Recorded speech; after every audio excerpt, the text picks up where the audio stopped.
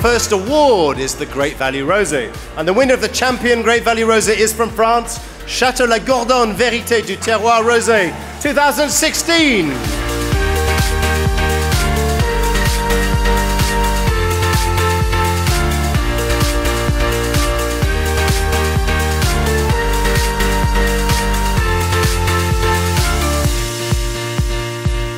Rosé's on the growth. It's one of the few markets that's still growing.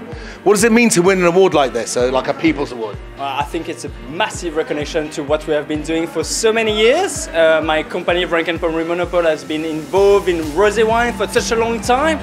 We know how to do great rosé wine, and this is the recognition. We love it, and we're going to carry on doing it for as many years as we can. Well, congratulations. I hope you sell hundreds of thousands of bottles. Excellent. Thank you. Thank you very much.